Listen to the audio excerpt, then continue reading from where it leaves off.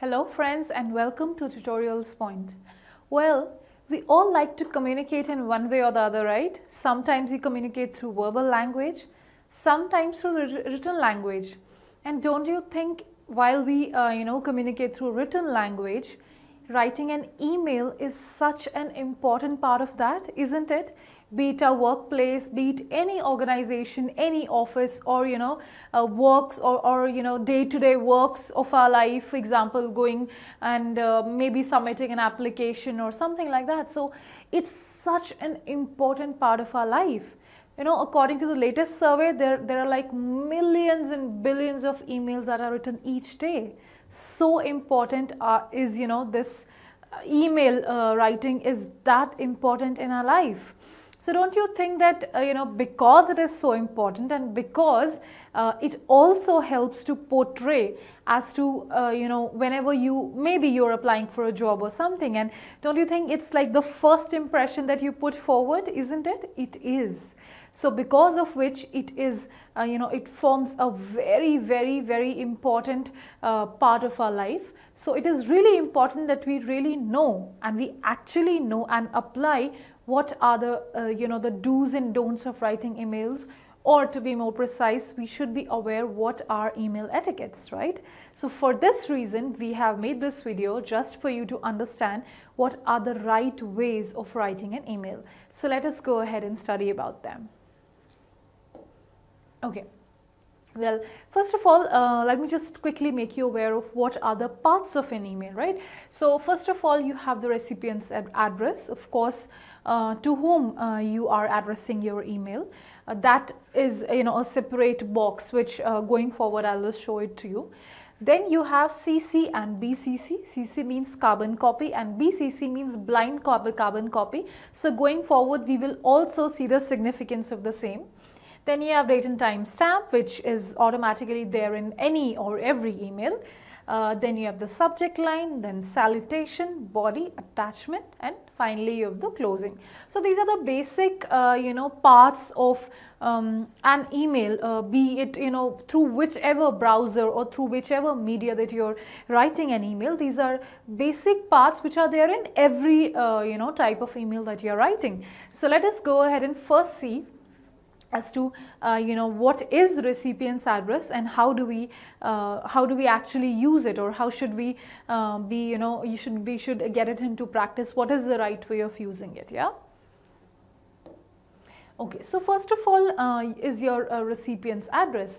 So that's the first thing that you need to enter when composing an email. So this is entered before you compose the body of an email. So whenever you observe, be through whichever browser that you are using to write your email, you'll observe that you have this to written, right? So when you have this to, this only means to whom you are addressing your email, and basis it is completely your discretion, or basis the requirement to whomever you want to address, you type their email address. Basis be it a single recipient or be it multiple, or for that reason it may be a group as well, right, wherein to whom you want to address the email. So you will write their email addresses here, and 1, 2 or 3 or as many as you want to enter, basis your requirement. And this is how just keep this thing in your mind whenever you are writing an email of the recipient. Whenever you're entering, just cross check it before sending, because by mistake you might end up sending a wrong email to a recipient who doesn't need it, which might not put you in a very, very good spot, isn't it? So it's always a good idea to check, cross check actually. Before sending your email, it is always a good idea to cross check as to if you have correctly entered the email address of the recipient or not, so that you are always sure that you are addressing the right email to the right person. Okay. Then is your CC and BCC, which is a very, very important feature of your email writing, and you have to use it very, very carefully. Otherwise, you might end up landing yourself in trouble. So let's see how. So first, as I already told you, to, so you've entered the email address of to whomever you want to send it to. Then you have CC. So CC means carbon copy, right? So whenever you write CC, so I'll tell you how you can relate it to real life. So whenever you're sending an email, right, it's kind of a conversation that is going on between, multiple people or two persons, or as many, as people, as many as required, or, how many ever people you want to be there in your conversation, right? So when you've entered the email address of the recipient, so it's kind of a conversation that is going on between a group of persons, right?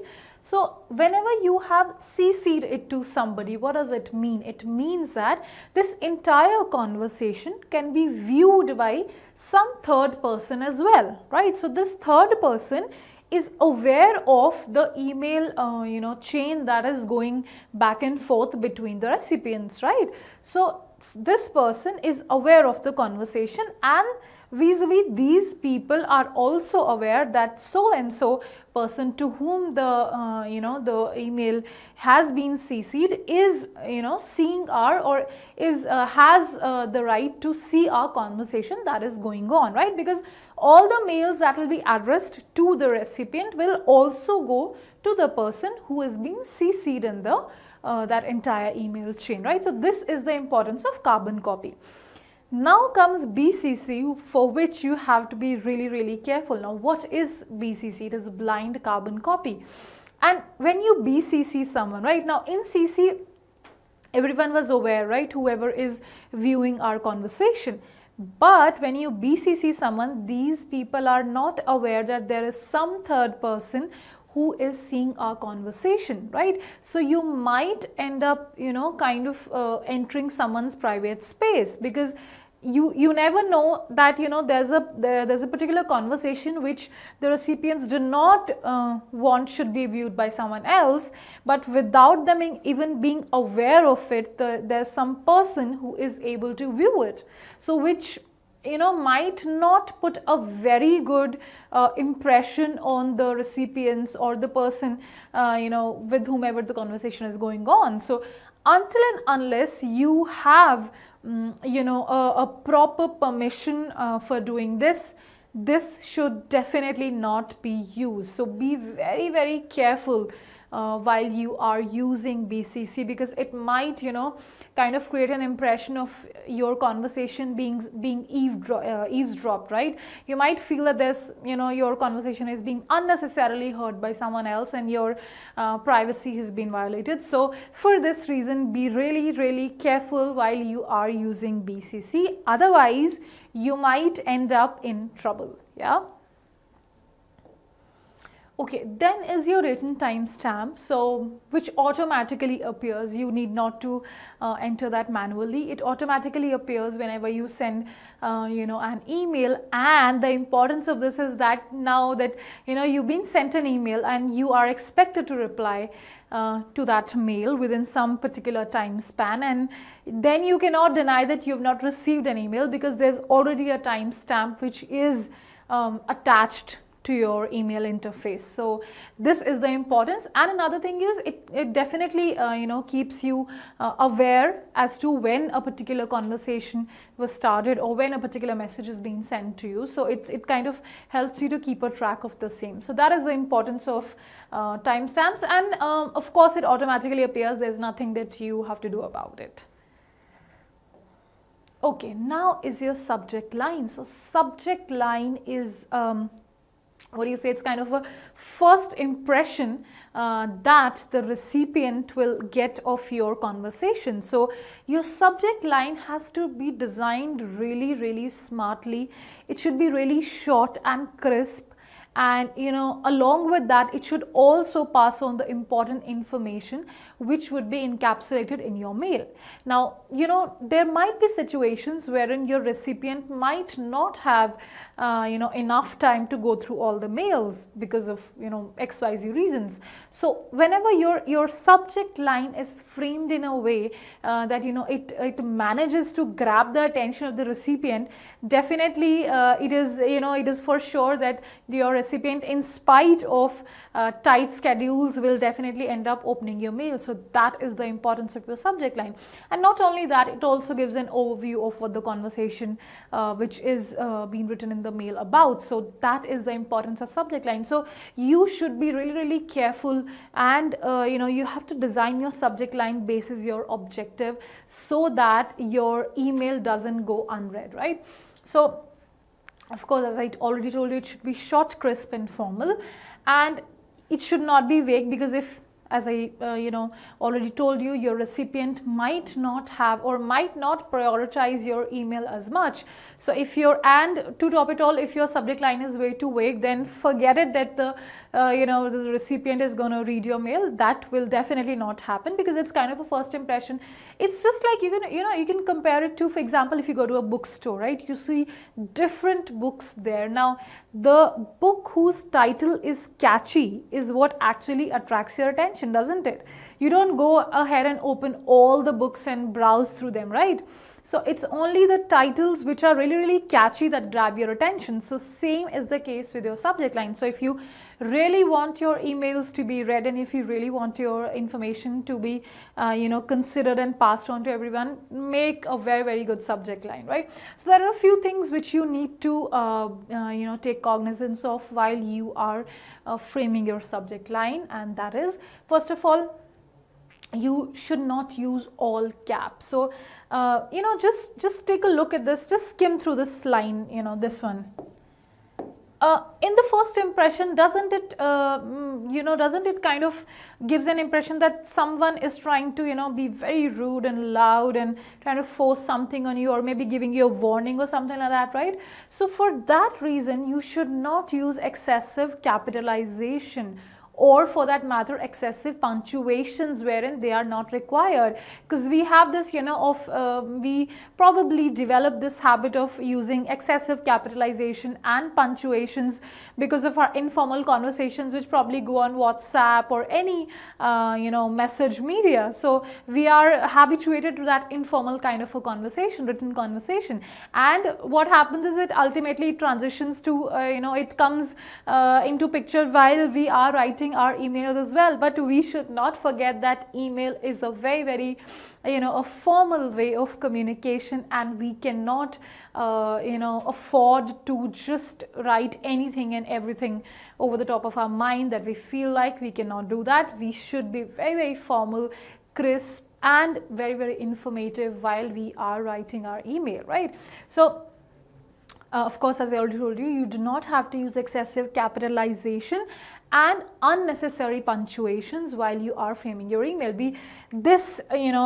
Using too many exclamation marks, it conveys a very strong, first of all, of course, grammatically also it's not correct, and second thing is it conveys a lot of expressions, right? So, and you never know how would the recipient accept it, so it is always a good idea not to use punctuations unnecessarily, or for that matter, your excessive punctuations also might end up triggering your spam folder, and you don't even know, you won't even be aware that your email which you sent to a recipient had already gone into his or her spam, and you were waiting that okay, your email is going to go to the recipient is going to reply, which might not even happen because of excessive and useless punctuations. It might just have triggered the recipient's spam folder, so you cannot do anything about it. So it's always good to take such precautions and not to use unnecessary punctuations when they are not required, right? And of course, along with the fact that it's not very presentable and very formal, it might also end up triggering your spam. So you don't even need to use a full stop. Even if you do not use a full stop while you are framing your subject line, that is also fine. It's not considered wrong, because it's really not required. As much as you can, just avoid using punctuations because they are not required. So even if you have not used a full stop in your subject line, it is okay, it is fine, it's not considered wrong, right? You of course might want to capitalize the first letter wherein it is required. Of course you should not avoid that as well, but Yes, when not necessary, don't use any punctuations, right? Okay, now of course short and crisp, so try to limit it to 50 characters as much as you can.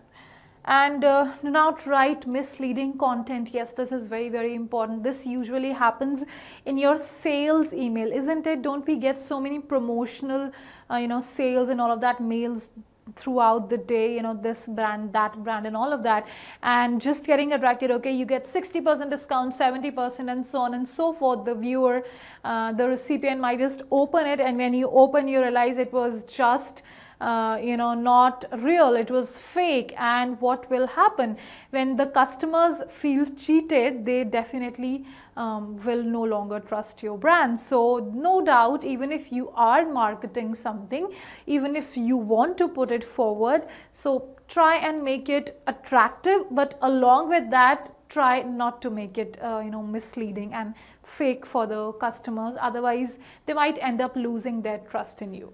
Okay. Of course, spelling mistakes, it's not very cool to make spelling mistakes while you're in a formal conversation. And of course, straightforward, and you should make it sound formal, and try to make it as intriguing as you want, as you can, for the readers, so that they especially take out time to read all the mails. It's, you can compare it to yourself. Don't we get so many emails throughout the day, and do we really read all of them? We do not. I'm not talking about your office emails. I'm talking about in general emails, like your promotional brands and so on. Do we really read it? We do not, unless and until the subject line is really, really catchy, and of course it's not misleading, right? So these are the things which amalgamation of all of this is required to make your subject line really, really attractive for the readers. Okay, then is your salutation. So how do you greet, how do you open your email, the body of your email? It is through salutation. And how do you greet? What are the various rules which you need to keep in mind while you are, greeting someone? So of course, that's the first thing. So it's important to convey an appropriate level of familiarity and respect. Of course, it is good to go, very, very easy and flippant and light. It's good to have a light-hearted conversation, but it all should be within boundaries, basis the relation that you share with the recipient, right? Your recipient, if you share a very formal relationship, you definitely cannot afford to make it way too friendly, overtly friendly, and easygoing. So all of that again has to be very, very balanced and apt basis the relation that you share, right? So for example, dear is the most commonly used and the most appropriate salutation, which is in your formal as well as your informal relationships as well. The dear is something which is very appropriate, very standard, and this is you can use it no matter to whom you are addressing your email. So then this is again something which is very important. It is to whom it may concern. So this is written as it is. As you see here, to whom it may concern, this is written as it is. And when do you write it? You only write it in the situations wherein you are sending out a generic email, right? And so the person, you don't know who all are going to get your or who all are going to read your email, right? So then only to the person to whom it is actually valid or to whom it is actually concerned should open and read it, right? So for example, let us say it's about a job posting or something like that. So of course, whenever there is some kind of vacancy which is there for a particular position in any company, it definitely has some they have some prerequisites which need to be met by the person who is applying there, right? So of course, in such situations, to whom it may concern means only those person who actually meet this criteria should respond to this email, is what is meant by this. So this is again a very, very formally used salutation which you can use in case you are sending out a generic email and you only require the kind of specific people who actually meet your criteria to respond to your mail, is when you are going to use this salutation, right? So as I already told you, while you're applying, you are maybe framing a mail for any particular job vacancy, something, is when this definitely should be used. So other ways also to greet could be, hello, hi. So these are also very, very formal and appropriate ways in which you can greet. Having said that, of course, there are situations where we share very, very informal relationship with a particular person to whom you're addressing. You can address them by their name or maybe by their surnames as well. So that also is okay. But basis your relationship, you have to decide as to which is the best salutation that you can use to address a particular recipient. Okay. Now is your body. So body, of course, is the most important part of your entire email. The recipient has opened it. Now your body should actually have very, very apt content so that it justifies the recipient opening your email, right? So now, how do you actually divide your entire body? The opening paragraph should set the tone and reason for your email. Of course, you're going to introduce yourself. First of all, you might as well, end up asking for the other person, greet the other person, which you've already done, of course. And then you set a tone, like if it is a very, very formal message that you are passing on, you need not to even, ask or just kind of ask for their how are you doing and all that. You need not even do that. Just directly come to point, or this email is about so and so reason. Then you might want to elaborate it about it in the next paragraph. But that is how you are going to. First paragraph is primarily to set the tone. That also again bases the relationship that you share with the recipient, right? So then what do you do? For example, look at an example. My name is ABC, just a random name that we picked up, and this email is with reference to whatever reason that you want, right? So this could be a very, very formal way of starting your email body. Of course, having said that, my name is ABC also you need to mention only if you feel that the recipient is completely doesn't know you, right? You're completely unknown to the recipient. In that case, you can use it. In case you are addressing your mail to any particular teammate or any person who actually knows you, you need not even write that, right? Because in the end, when you close your email, you will have your signature in there, right? So in the signature, your name will already be there and you need not to repeatedly tell who you are. That is fine. But in case you are addressing your email to someone who is completely unknown is when you need to write this, right? So of course, then you're just going to briefly tell the reason that why are you actually sending this email, right? Then you elaborate however you want to. You can elaborate in the next paragraph. Of course, then just like the way we are already told, try not to frame very, very big paragraphs. Try to write your content in the form of points, because that is far more easy for the recipient to read rather than one big story, because definitely it's not very, very easy and very, very presentable as well, right? So, and of course, you don't have to give unnecessary information that is not relevant to the context of your conversation, right? And then what you do is in the last paragraph, you always have to give a space between the different paragraphs, right? So in the last paragraph, whatever intervention that you need from the recipient is what you're going to mention about, right? You can probably start with, I request you to help me with the same, or whatever is the context of your conversation that is going on. Okay. So as I already told you, the closing of the email should also support the nature of your email. If you're asking a question, close with something like, hope you have an answer, hope to have an answer from you soon. Of course, all of that, your closing paragraph, which means your last paragraph, will completely go, should be in line with the context of your conversation, right? So if you have asked a question and you're expecting an answer, you definitely set an expectation and then that I hope to hear from you very soon.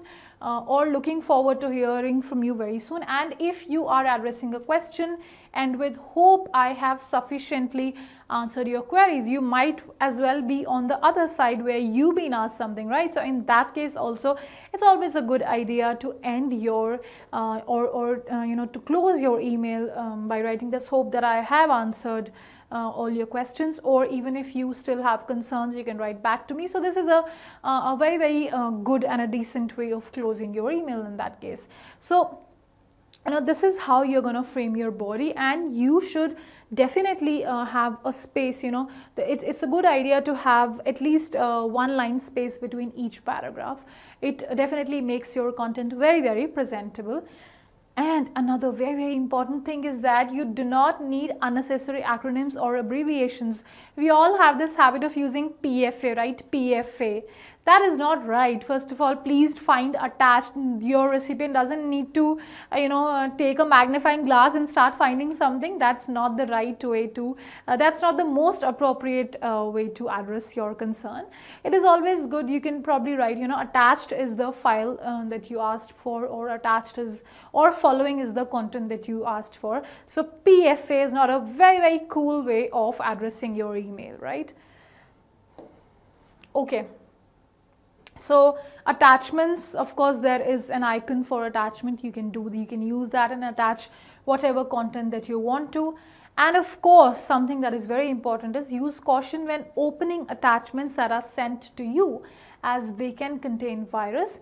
Never open an attachment from somebody you do not know. So this is very important, because you never know, the content of your attachment might be malicious for your system. So try not, you opening attachment from unnecessary or from unknown users, because that might end up harming your own system. And as I already told you, don't use PFA. This is not the most appropriate way to address your concern, right? Okay, now is the closing. So how do you close your email, right? So now, of course, there are a few emails interfaces which actually allow you to set your signature, which is a very good idea to do, because sometimes in a hurry you might as well end up forgetting to write a closing statement. So in that case, this is what is going to save you a lot of trouble, right? So of course, this feature is optional. It is, again, it's not something that is mandatory. It is completely your discretion how you want to set it. So you can, what could be the most appropriate way to close? It could be regards or sincerely, followed by a comma, and in the end you can, below that you can write your name, or even if you want to write your designation or particular credentials which you have, maybe your number or something. That is completely your discretion, right? Then you can also write thank you, or with appreciation, with gratitude, or yours sincerely. So these are also appropriate. This is also an appropriate closing statement.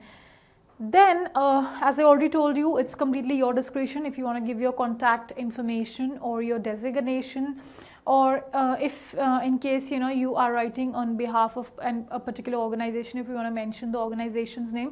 That is completely up to you as to how much information that you want to pass forward along with your name. So this is, as I already told you, the most appropriate way. Now, there's another, very important thing which we need to keep in mind while we are closing, is that when you write regards, right, what is the meaning of regards? Regards already mean best wishes, right? So you need not to write warm regards or kind regards or how many ever regards that you frame, because regards are regards. You need not write your regards are warm or they are cold or they are kind and what all and what not. It is not the most appropriate way to close your email. It's always good to write regards, right? So regards itself encapsulates the entire wishes that you want to pass on to your recipient. So that's fine. I think we need not to elaborate it by making it warm or kind or whatever adjective that you want to use. So regards in itself is complete. Of course, sincerely or any other salutation or any other closing statement that you want to use is completely your discretion. Okay, so here is a sample email which I have put together for you, using all the information that we just studied. So let's have a look at it. So here is the subject line. So subject line says new member in the team, and then there's an exclamation mark. So of course, reading the subject line itself, you understand the tone of the email, right? It's supposed to convey excitement, right? So only if required we've used this punctuation. So you understand the importance of using a punctuation, right? So of course, reading this itself, the recipient will get to know, okay, this is something, you know, exciting information that the email is going to share with us, and it's a good news for us that there's a new member in the team. So it's that kind of an emotion which has been conveyed, right? So then you have your salutation, hi team, again a very formal way of you know, greeting someone. So then you have you know, all the relevant information that you want to pass on to your teammates or your recipients, and if you observe, then there is a line gap between the two different paragraphs, right? So then you have you know, whatever information or whatever intervention which you require from the recipients is what you have mentioned in the last paragraph, and then you know, again a line space, and then you have your signatures or your closing statement, right? So this is how you are going to frame your email. Just remember that there should be a line gap between your different paragraphs, which makes your content really you know, presentable for the recipient to read.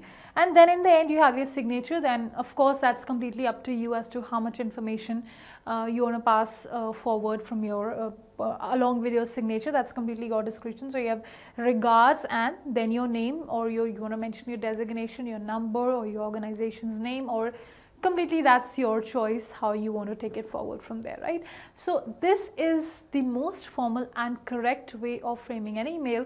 And do not forget to, you know, use all the do's and don'ts that we've just studied while you are framing your email, so that your email is really presentable, because that gives the first impression, right? So it's kind of a first impression that you're portraying through your email, right?